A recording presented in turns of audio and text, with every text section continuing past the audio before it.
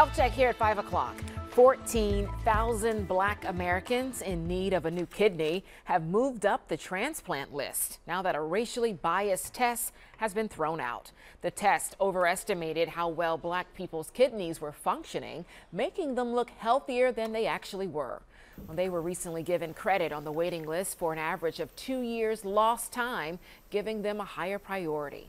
So far, more than 2,800 Black patients have received the transplant after the wait times were adjusted.